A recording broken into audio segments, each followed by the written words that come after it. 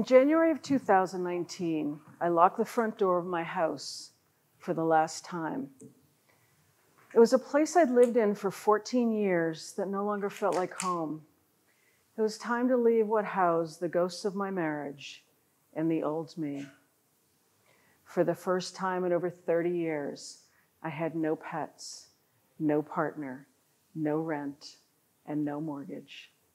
It was me, a few of my cherished possessions, and my 5-speed Mazda as we hit the road. My initial plans had me travel to Texas for a speaking tour in late February. March found me in Thailand, where I visited sacred temples and spent many nights looking up at the stars. When I returned to the States, my heart called to wander. I traveled throughout the West and sought out sacred sites. I hiked to shrines at the top of mountains, into a cave on the backside of a remote town. I walked many labyrinths and climbed to a medicine wheel only found via map coordinates. I visited a Benedictine monastery that had views for miles and offered lunchtime chants that were balm for the soul. I discovered my love for hot springs, which brought healing via the convergence of the elements, something that became a focus for my travels. Back east, I built a successful career on Wall Street. Work was a place where I knew what I needed to do. It was a place I could prove my worth. Work became my identity and provided something to focus on outside of myself. For 27 years, work was my foundation.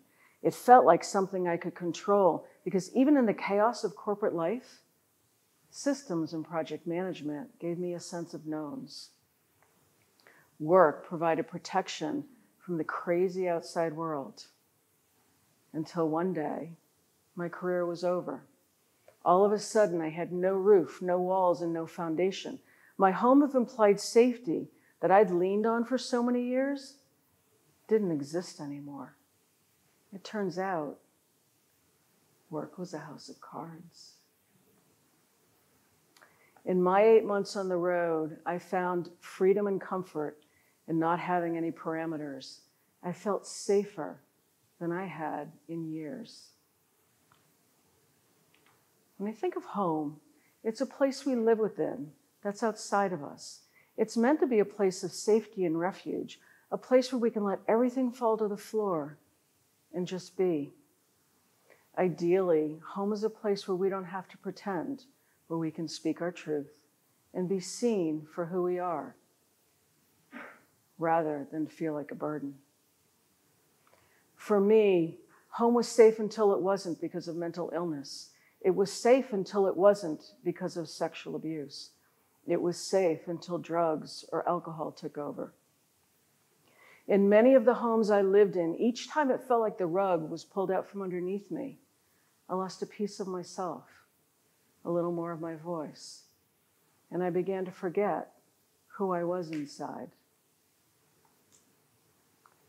My travels landed me in Utah not long before the world shut down, a place where I was safe until January of 2021, when I felt a large lump in my right breast. We think of a cancer diagnosis as tragic, but what if the very thing that society tells us to fight is the exact thing for us to lean into, the thing that will help bring us home to ourselves? From a place deep within me, I began to really listen to what my heart was calling for. As children, many of us dream of traveling to far-off places, yet few of us make it further than the end of the block. In my childhood, I didn't have the option to leave, not even in my dreams.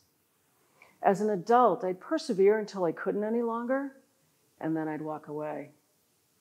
I realized that I'd wandered for most of my life, through schools, relationships, and jobs, always searching for that person, that place, or that thing that would make me feel whole. With this diagnosis, there was no leaving my body and no escape from what didn't feel safe. There was me with a tumor that represented so many of the burdens I'd carried for so many years. I was immediately grounded into a whole new way of looking at my world. 4 years after locking my front door for the last time, and 2 years after beginning the journey of healing breast cancer, 2 months ago, I completed 25 rounds of radiation after a mastectomy. Breast cancer has given me the opportunity to heal my own ghosts, and it shifted my world in miraculous ways. I've connected more deeply with my voice and of who I am out from underneath the stories I've carried. I've healed the energies internalized from the panic attacks and depression that were around me when I was young. I've found deeper levels of forgiveness from the experiences of sexual abuse. I've cleared anger, frustration, and defensiveness and let go of the patterns that drove me in my old world. Because breast cancer brought me to my knees.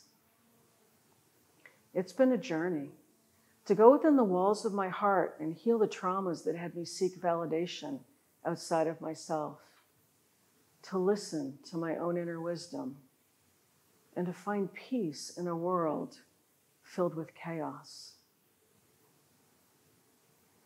Breast cancer has given me the space to create a whole new foundation. It's the catalyst that's brought me home to myself, of healing the emptiness of feeling like I'd lost everything, when in reality, I was given the space to rediscover me. This has been a time of finding my place in my world. This journey continues, and this much I know.